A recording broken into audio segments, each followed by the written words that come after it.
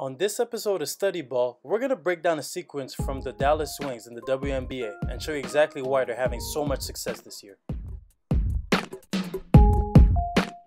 So this sequence starts off with a turnover from Gloria Johnson. She knows she messed up, but it's okay. As she's running back on defense, look at how many high fives she gets from her team.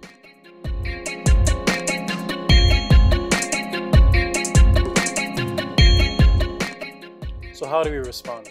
Azuree Stevens and Skylar Diggins-Smith get ready to double team right off the half. And look how quickly Azuree Stevens rotate, and look at the hustle that she gets. Gets the ball back and wins her team extra possession. Those 50-50 balls come a long way.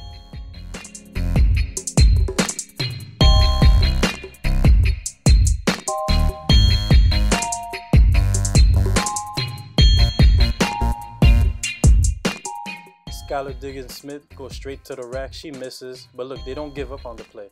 Here's one rebound. That's two rebounds. That's three. She rebounds it. Look at the reaction of the bench. Everybody's just so happy to play with each other.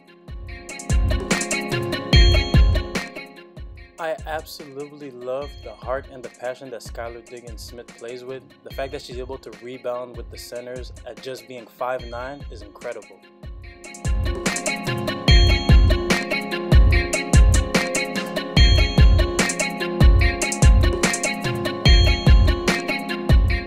Okay, so a little bit of controversy. Skylar Diggins-Smith got called for a technical foul on the play. That's just the way the game goes. Sometimes you're going to get some calls in your favor, sometimes you're not. So the refs are saying that after the layup, Skylar Diggins-Smith's hands fouled through and landed on the face right there. I don't necessarily agree with the call, but when it comes to protecting the players, I'm all for it. Now let's see. How do the Wings respond?